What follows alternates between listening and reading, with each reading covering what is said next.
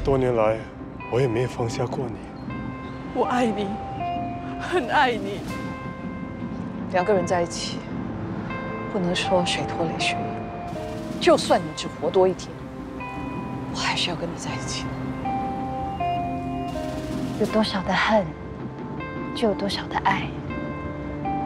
但是我不会离婚的。干什么？干什么？放开他！人我们已经抓来了。我们要的是钱，我不想有人受到伤害。放心吧，我们知道怎么做的。我会再联络。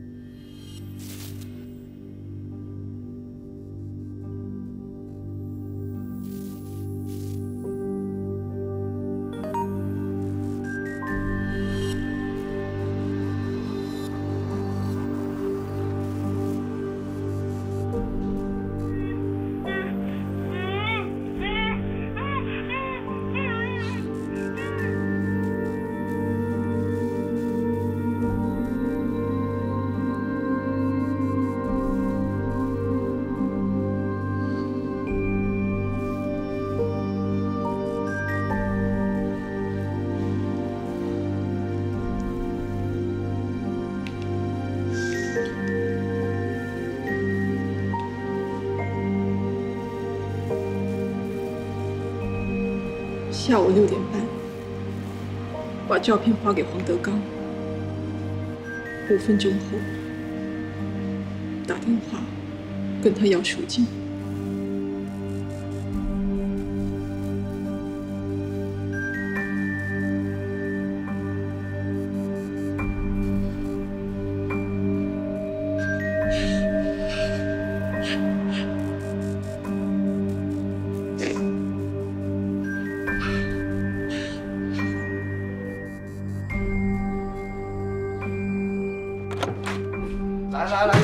来，吃饭了！你们是谁？为什么抓我们？放心啦，我们不会伤害你的啦。等拿到钱，就会放你们走了。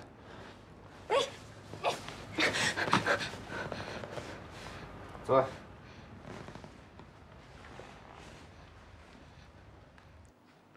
好了，开动吧。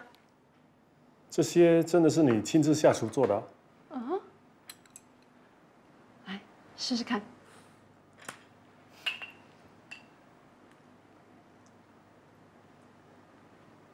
怎么样？说实话，第一次下厨有这样的水准，算是很厉害的。不过不好吃。好啊，以后我不煮了。不行，你一定要继续煮。以后你天天下厨，我天天都回来吃。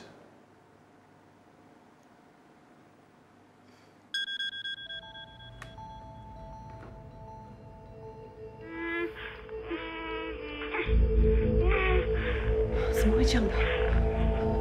打电话给凯芹吧。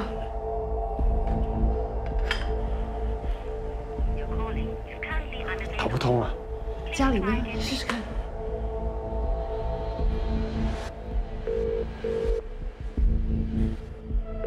没人接啊。难道真的出事了？平常 Eddy 一天会打几通电话给我，难怪今天连一通都没有。喂，你老婆和儿子在我们的手上，你想要他们平安回家，就准备好500万的现金，我给你1天的时间去筹钱。可以给我多一点时间吗？记住，不能报警，不然就休想再见到你的老婆和儿子。喂，喂，怎么样了？他们要500万赎金。我们还是报警吧。不行啊，不然他们会有危险的。我马上回公司调动资金。哎，德刚，小心点。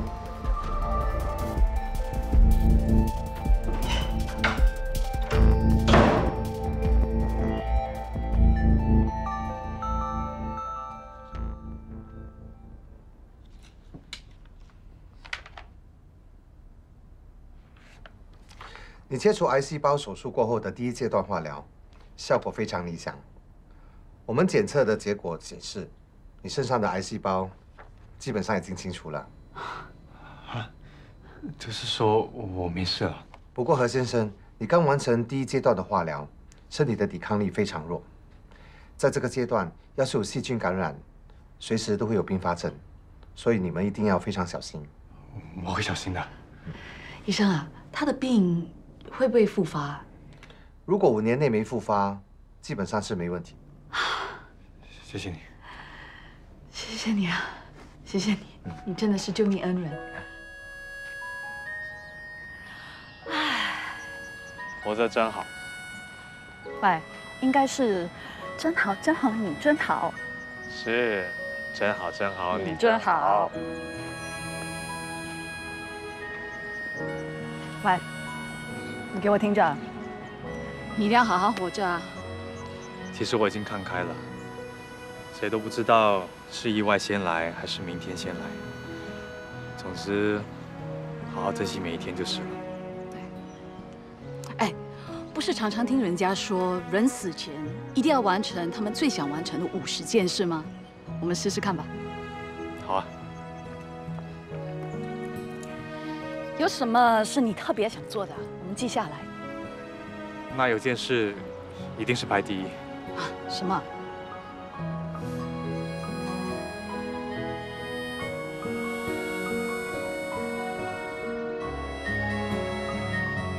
我约你。我都还没有求婚，你愿意什么？你求过1次，这些就不用了。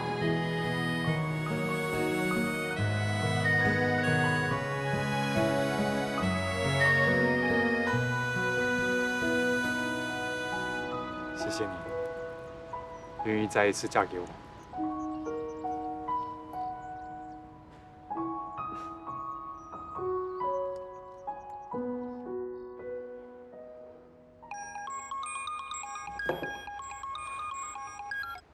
喂，给你们半个小时的时间，带着钱到拉布拉多公园。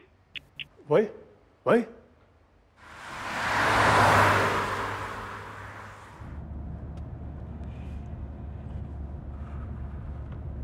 你还好吗？不如我来开吧。没关系，我可以的。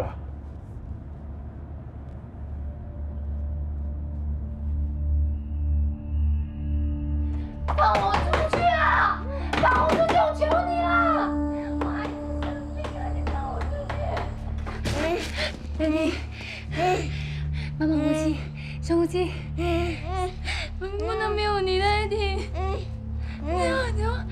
深呼吸。救命啊！救命啊！放我出去！救命啊！救命啊！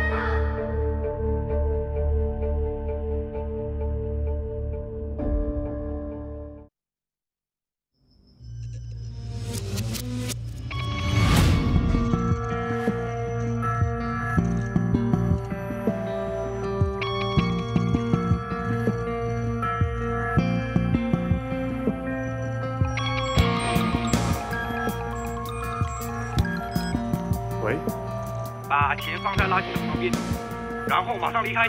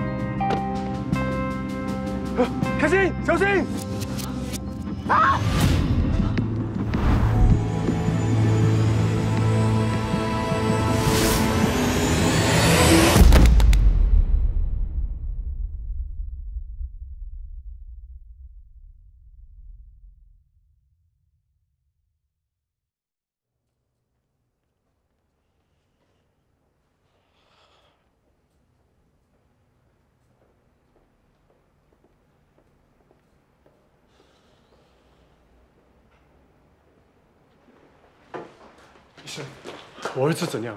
我们已经尽力抢救，但是始终没有办法成功保住他的生命。对不起。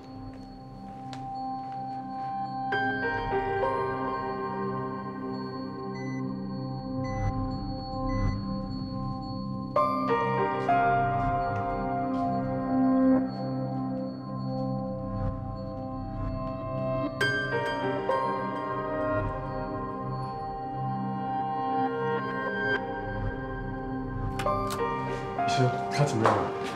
病人经过抢救，生命暂时没有危险，不过他的下半身瘫痪了。还有，病人脑部因为遭受重击陷入昏迷，不知道什么时候才会清醒。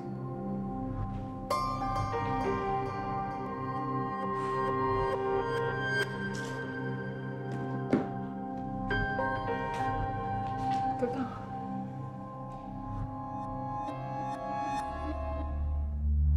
我不是跟你们说过，我不想看到有人受伤，为什么会搞成现在这样？他们出事的时候，我们去拿赎金了，怎么知道他们会出事啊？对呀，你没说那小的有哮喘，我们怎么知道？还有，谁想到那女人这么大胆，从2楼爬出去啊？要怪就怪他们母子俩运气不好。好了，够了，把钱分了，我不想再见到你们。分钱？这钱可不能跟你分啊！现在闹出人命，被抓到的话是判死刑的，在外逃亡需要很多钱，这钱怎么能跟你分啊？你们想吞了我的钱？对呀，我们是想独吞，你能怎样？哦，你可以去报警抓我们啊！但是你不要忘了，你可是主谋啊，你的罪行更重啊！不准走！把钱给我！放给我！你给我！放手啊你！你别不自量力，是斗不过我们的。我们什么时候做得出来啊？走！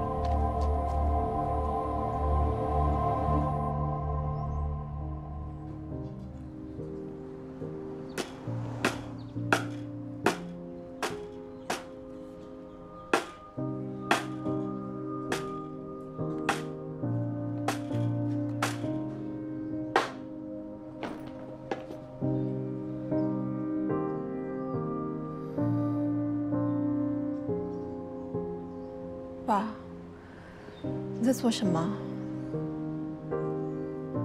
哦，桌子啊，我们用桌子，一家人一起吃饭，晚节一定很开心的。一家人一起吃饭，很幸福。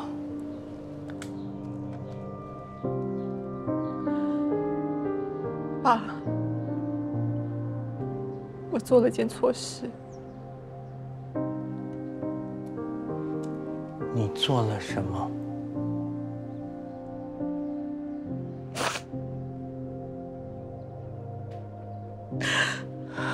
我没有想到会这样的。我只是想用那笔钱买回我们的房子。可是我没有想到会发生那种事。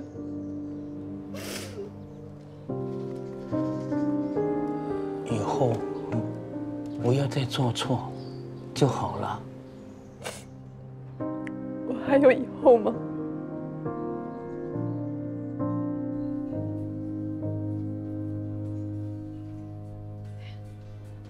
对不起啊，让你等那么久才成为何太太。现在我们注册了，算了了一件心事。接下来你还有什么事情要做？没有了，我已经很满足了。既然这样，我帮你决定吧。我们出国旅行。出国旅行很贵的，我想把钱留给你跟小琪。要是我有什么事的话，讲什么话？好啦，我一定会长命百岁的，好不好？你真的不想出国旅行？其实新加坡也有很多地方我们没有去过的，不如我们在新加坡玩一遍，再出国，好不好？好。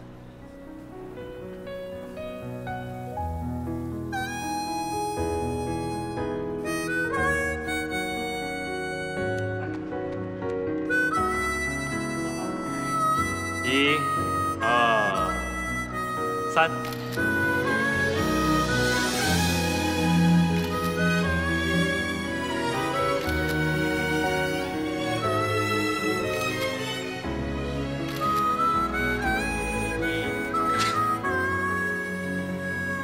没事吧？啊？可能外面太热，这里太冷，鼻子有点不舒服。没事。要不要出去啊？要，门票都已经买了，不看完很浪费的。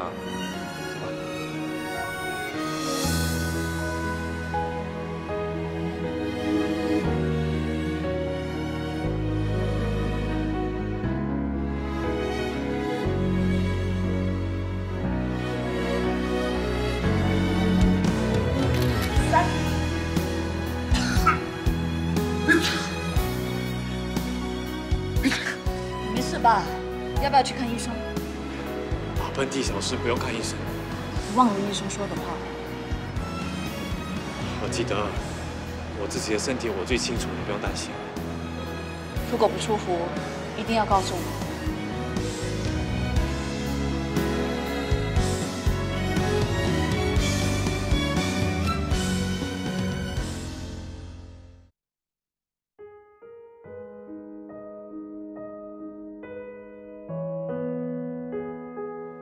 宝宝，对不起，最近发生了很多事，我没有时间来看你。你不要不开心，我答应你，我以后会常来看你的。最近我做了一件很错的事。我伤害了很多人，我真的很后悔，我不知道该怎么办。宝宝，你教教我，我该怎么做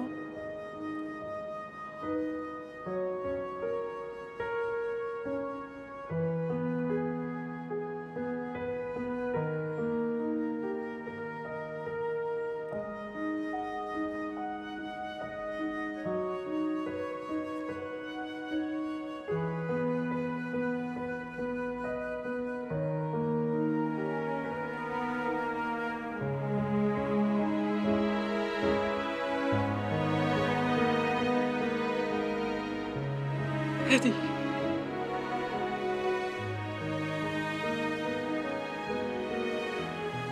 对不起，是我害死你的，对不起，对不起。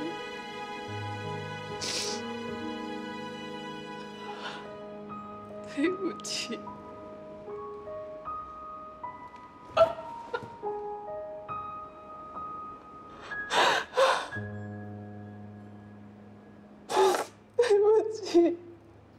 对不起，凯芹，Eddy，对不起。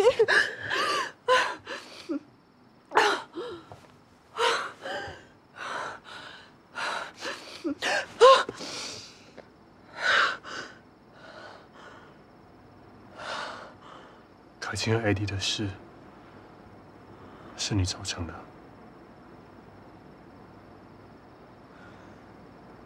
我做了噩梦了，我不知道在说什么。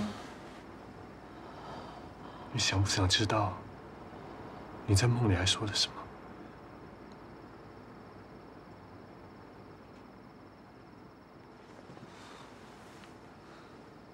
真的是你绑架了凯芹和Eddy，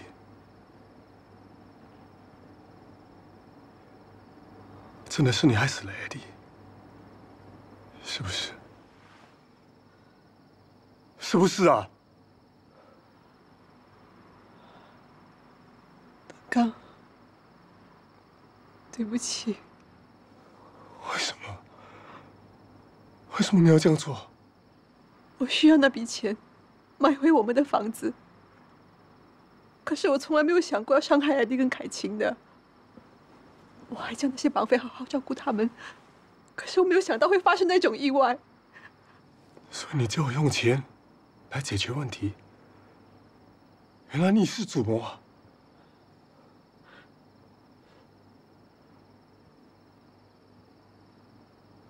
原来你回到我身边不是真心的。不是这样的。我们也失去过孩子，你应该知道失去孩子那种痛。你看到我这么痛苦，还能伪装的那么好，继续留在我身边。听我解释，求求你。我发现我已经不认识你了。你要去哪里？报警！你必须为你所做的付出代价。德刚，德刚，德刚，你不要走！德刚，求求你不要报警！看在我们多年感情份上，放过我好吗？你对我有感情吗？你知道我为什么会跟你复合吗？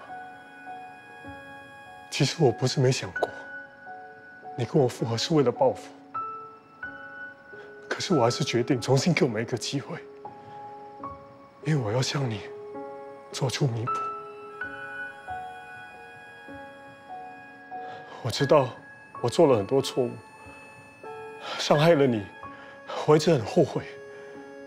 所以不管你的意图是什么，我都愿意跟你在一起。我心里一直有你，从来没有忘记过你。我以为这些日子对你的好，可以证实我有你的心。可是，我知道是我错了，你再给我一个机会，我们重新开始好吗？还是，如果你只是伤害我，我还可以原谅。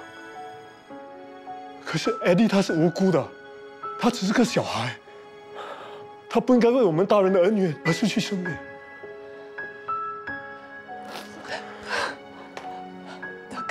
德刚，德刚，你再给我多一个机会。够了，放开我！德刚，不给我了！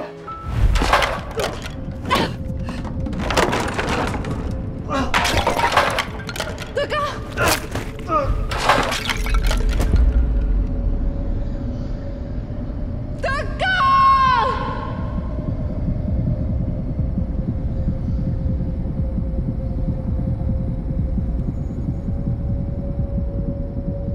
德刚，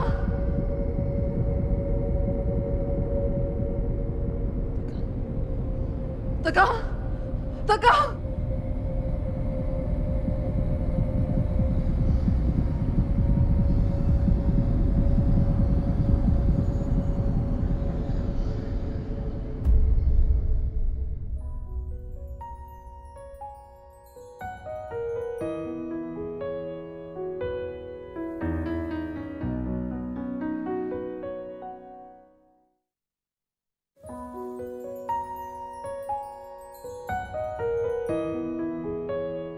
我跟他吵了一架，他很生气，想要离开，我就追了出去，然后我就看到他不小心跌倒了。好的，如果有什么需要，我们警方会再联络你。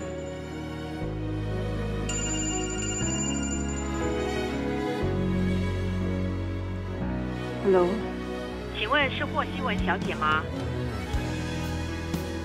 我是。这里是医院打来的，想通知你，刘凯芹小姐已经醒过来了。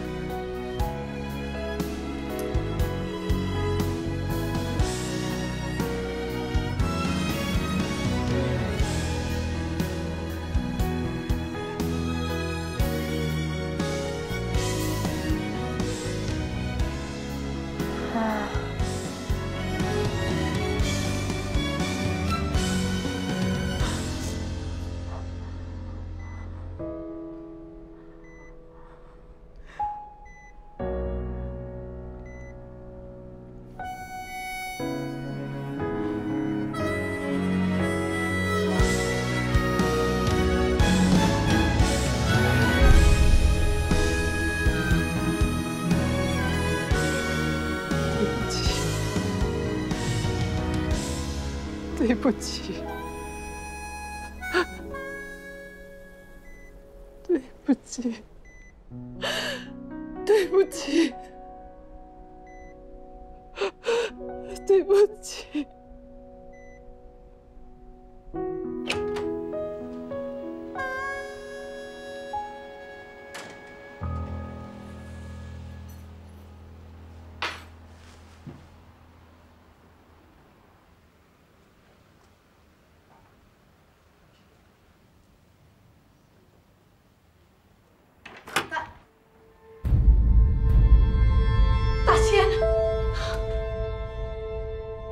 医生，他怎么样了？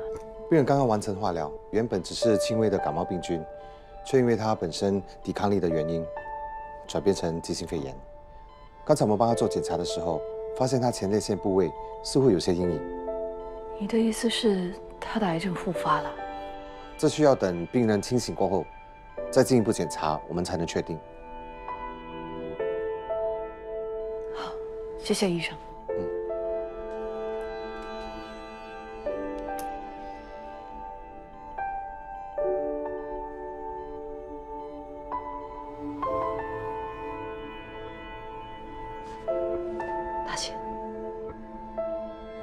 醒过来啊！你答应过我会长命百岁，还答应我，等我们把新加坡走透透后，就会出国。我们都还没有出国呢，大仙，醒过来啊！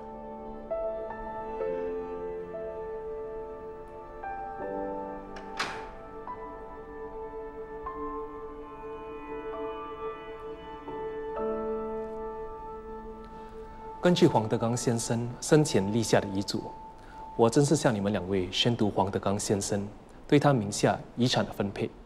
黄德刚先生将他名下60%的股份留给了霍希文小姐，剩下20%的股份，他则留给了刘凯芹小姐，以及他与刘凯芹小姐共同拥有的孩子黄宇成 Eddy 的名下。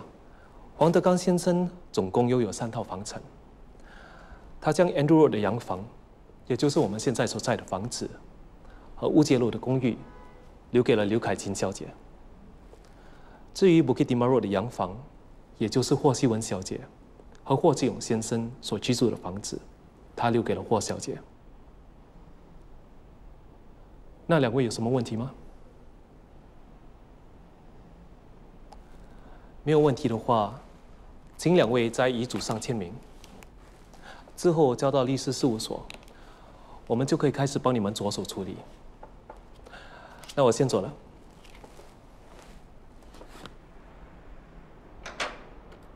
希文，跟我到楼上一下。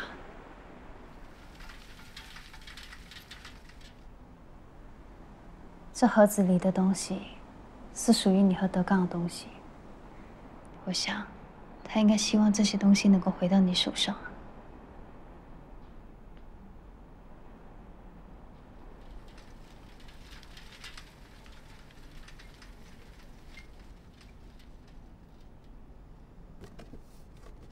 是否有一段时光，让你想到就心酸？为了爱，曾经什么都不管，我们用青春去交换疯狂，让日子难忘，却忘了学会原谅。我们其实都一样，用委屈成全梦想。微笑不想太轻易被看穿。如果能重来，你是否还会认定就不放？还是只想找个人相伴？当回忆在夜里不停回放，卸下疲惫和不安，开始懂得享受平凡的陪伴。当幸福回到最初的模样，谁在你身旁？那些远方一直都在手上。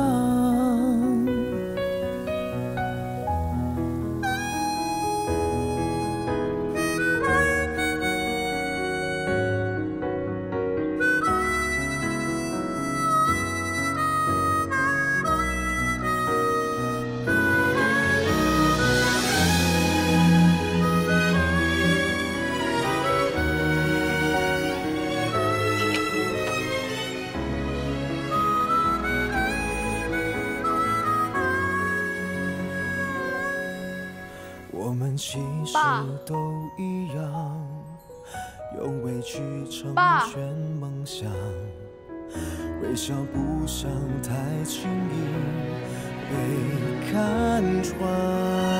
爸，如果能重来，你是否还会认定就不放，还是只想找个人相伴？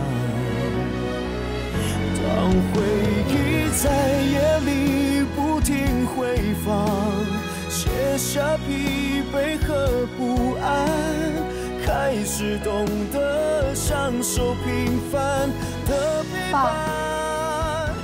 我们不用搬家了。爸，谁在你身旁？原来简单是最美的时光。当回忆在夜里不停回放，卸下疲惫和不安，开始懂得享受平凡的陪伴。当幸福回到最初的模样，谁在你身旁？原来简单是最美。希文，当你看到这封信时，爸爸已经去找你妈了。我这一生最在乎的就是你和你妈，最引以为傲的，则是一手创立起来的洁雅贸易。如今，你妈走了，公司没了，屋子没了，我也没有用了。爸爸不想成为你的负担，不要为了我的离去而伤心，要好好照顾自己。是否有一段时光，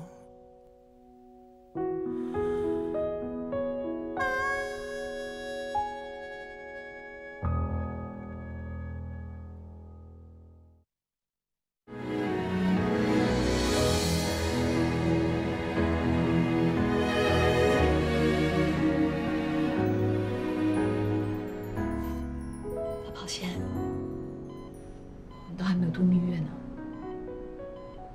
等你起来，我们一起去韩国。我们也可以去欧洲，欧洲好哦。不过我的英文很烂，要靠你了。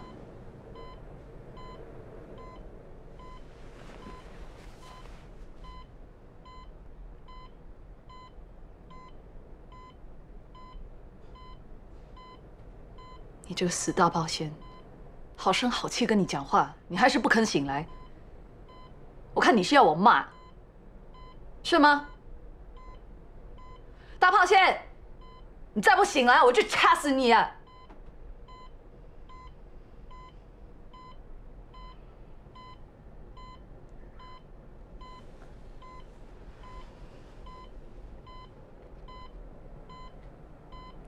只要你醒过来，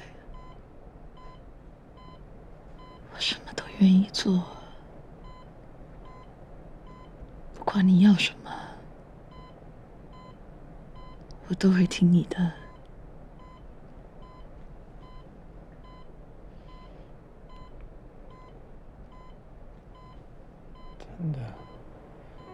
什么都会听我的。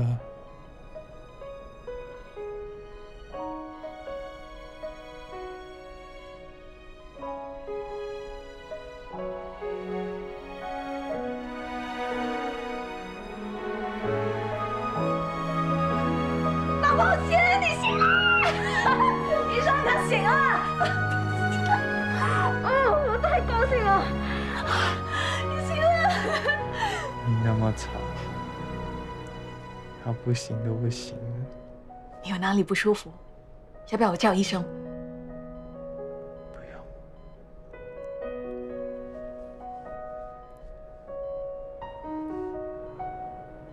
我的癌症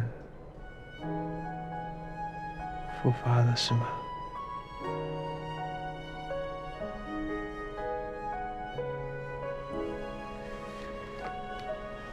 你先别担心啊，医生是怀疑罢了，都还没有证实。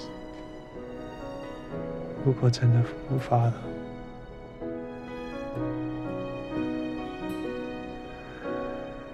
那也是没办法的事。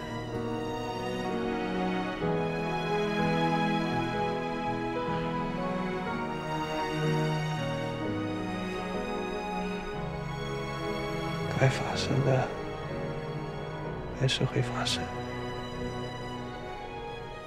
逃不掉的。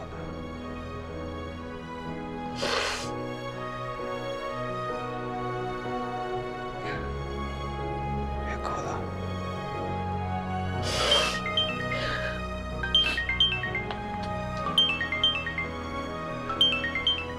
喂，希文啊，什么事？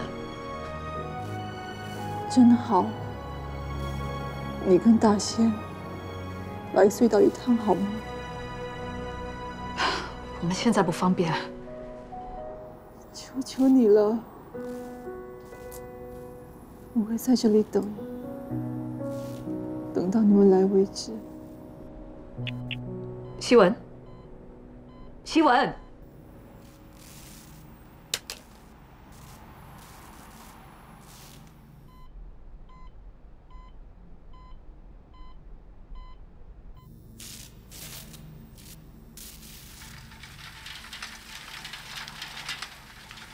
真好，希文，我要回去，我要回到过去，我要回到过去改变命运，我要改变所有人的命运。我们已经回去过一次了，我们的人生有变得更好吗？就是因为不好，我才要回去改变。我不想再痛苦下去，我不想再后悔了，你们明白吗？要是你回到过去，又做了一些让你更后悔的事，那怎么办？希文啊，我知道德刚的事给你的打击很大，不过事情已经发生了，后悔没用的。你们懂不懂？只有回到过去改变命运，我才不用后悔啊！不管你说什么，我们都不会回去的。他不是有癌症吗？你不想救他吗？我们回去改变命运，你就可以救他了啊！不用了，我会康复的。万一他复发怎么办？我们走。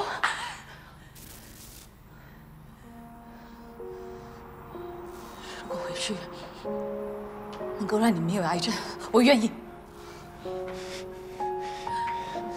正好，要是回去了，是你的癌症，那怎么办？要是妈的，是小七，是珍珠姐的癌症，那又怎么办？那些都可以解决的，听我的话，走。你有没有想过？你有没有想过，如果当初我们没有回到过去，如果我们选择活在当下，我们现在会怎么样？如果当初我努力改变自己的坏习惯，我不乱花钱，我让妈的戒赌，我劝小七做一个有责任感的人。如果我努力不让你过得那么辛苦，我们现在已经过得很幸福。希文，就算当初你真的跟德刚离婚了，以你的能力，你还是可以跟你爸过得很好。为什么？为什么我们一直想着怎么回到过去？为什么我们不好好想想，怎么让未来变得更好？难道未来真的没有比过去更重要吗？可是你的命，就算我癌症复发，那又怎么样？只要可以跟你在一起，时间再短，我都觉得够了。如果我们回到过去，又发生什么事情让我们没有办法在一起？到时候我们一定更痛苦。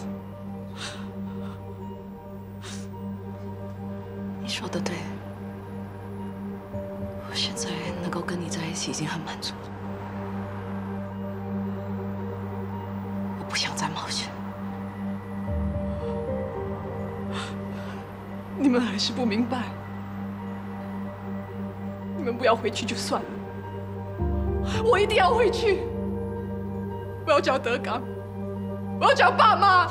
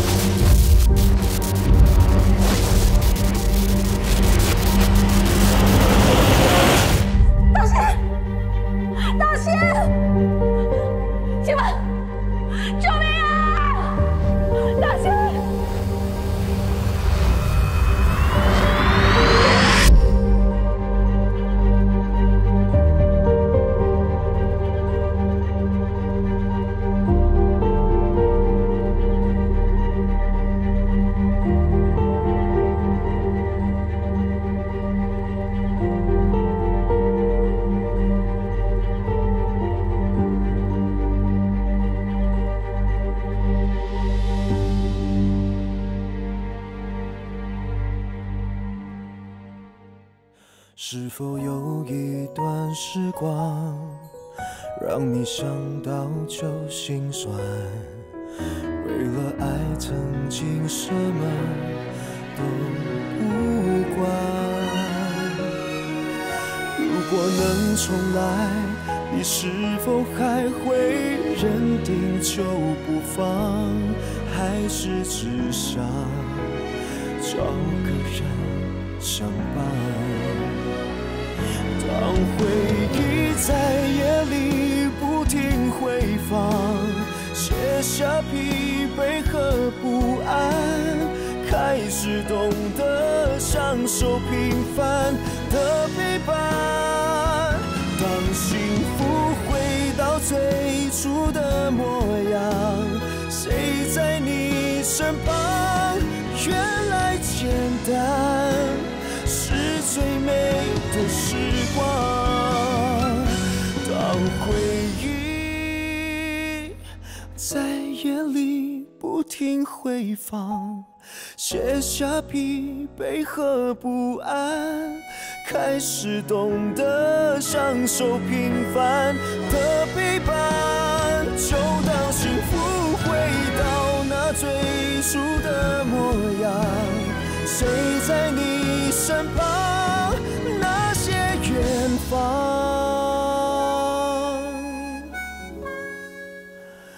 一直都在手上。是否有一段时光？